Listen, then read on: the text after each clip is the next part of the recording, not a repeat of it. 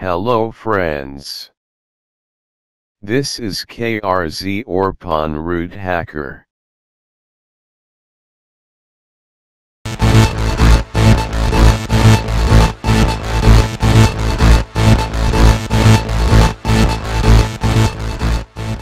I love Intel as much as anyone. They make cool products, they engage in lots of community stuff. But mad when it comes to confusing product naming schemes. I think Core i3, Core i5, Core i7 takes the cake. I'm a great question. What the heck does all of this even means? We will get to that, but first bit of background about why we need product name for processors. Would not it be simpler if label them with how many gigahertz they run out? Call it a day simpler, short of, but at times actually even more confusing. For example, when the Pentium 4 launched, an equivalently clock Pentium 3 was actually faster because it could do more work with each cycle as a customer. I would expect the product with the higher number to be better one, and therein lies the problem. Not all megahertz and gigahertz and great equally, and rating products that way is about like reading the performance of a car based on 1 RPM the engine runs. That is not actually a real indication about fast the processors is, but it happened that one of Manda's attempt to move away from this started in the early 2000s with their PR performance rating naming scheme.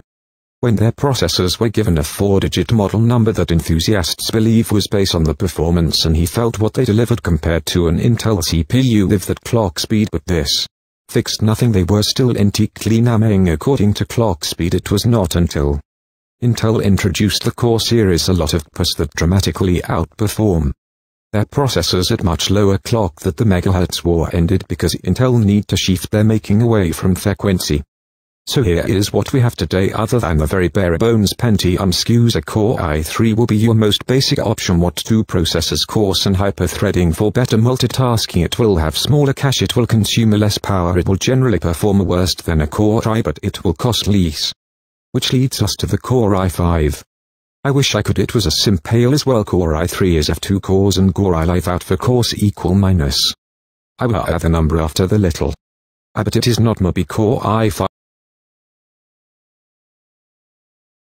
I've had 2 cores and hyper-threading. Well, desktop ones mostly have 4 cores, no hyper-threading L, but one they all have in common is improved onboard graphics and turbo boost. More about this fracture here for temporary performance enhancements when your system is a little bit more and what not. Never mind. Core i7 number 1, all Core i7/ have hyper-threading for heavy workloads, and number 2 hits the house your brain as I finish my explanations.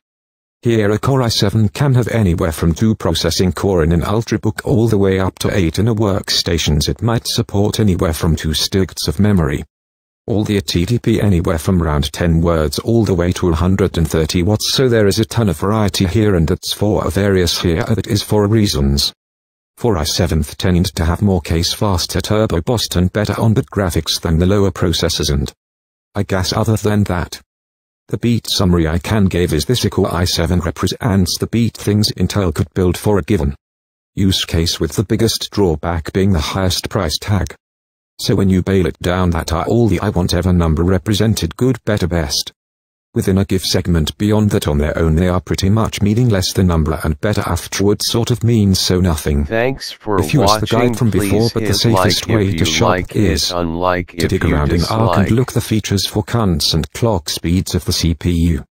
You are comparing to figure out how they stack up, with the good news being that as long as you compare within one brand within the same product generation, those metrics will actually mean something.